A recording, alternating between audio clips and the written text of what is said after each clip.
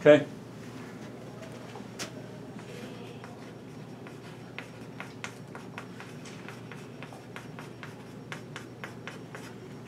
To graph a quadratic function, because that does occur, right? Okay?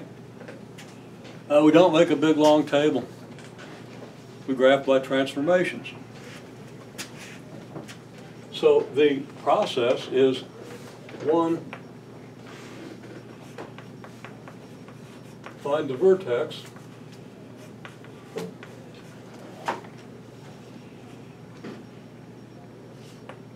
2, identify the vertical stretch.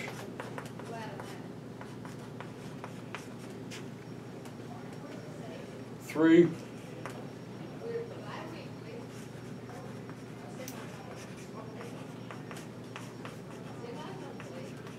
graph by transforming the y equals x squared graph. Right?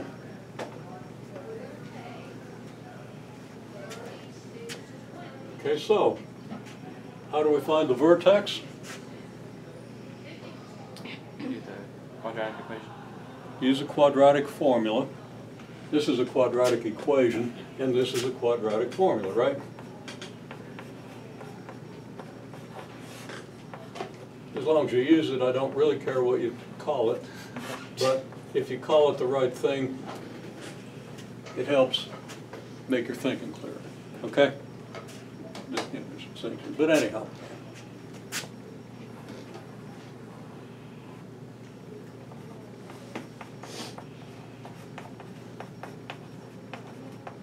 Here's your axis of symmetry, right?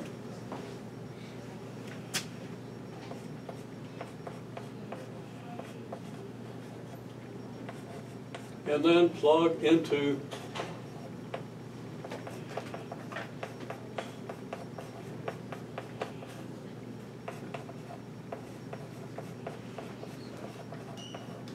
to get the y-coordinate. The y-coordinate of what? Well, what are we trying to find? The vertex, right? There are 2 coordinates. You haven't found the vertex just because you found the axis of symmetry. Although there's partial credit for just finding the axis of symmetry. Knowing that is worth something, right? Okay? I respect it. But we want to see the whole process. Okay? So now that we know the vertex, we identify the vertical stretch. Okay?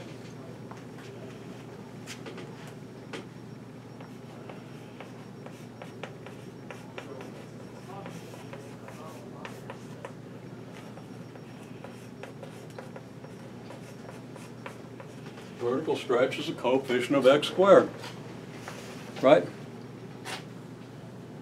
And we've explained that, so hopefully when you do that you can explain why. Okay?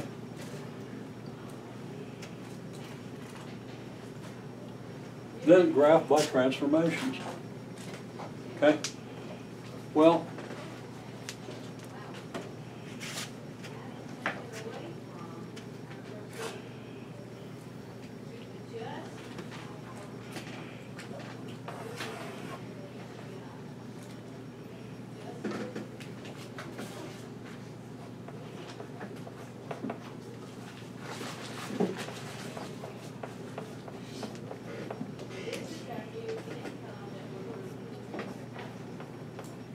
vertical shift is a y-coordinate. Horizontal shift is the x-coordinate, right? Because the vertex of this graph is 0, 0, you got to move the vertex to the point you got here. So you got to move it horizontally, you got to move it vertically to that point. Okay? So when you're graphing, you can see that the equation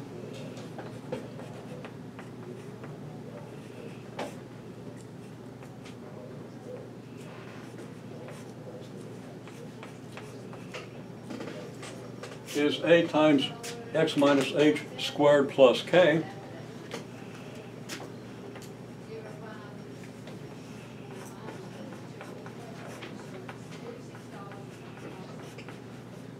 where the point HK is the vertex, right? A is the same as it is here, and if you expand that square using the distributive law, right? And you're going to get an AX squared, so it's going to match up with this. And I said that last time, but it's worth saying twice, okay?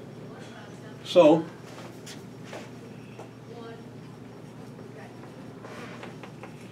your vertical stretch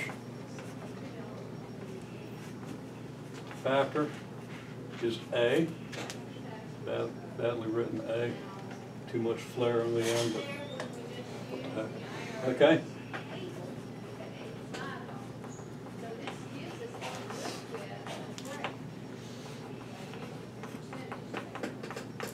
So there's your vertical stretch factor, there's your horizontal shift, and there's your vertical shift, right?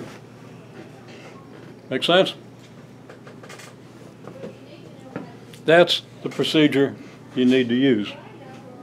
Okay?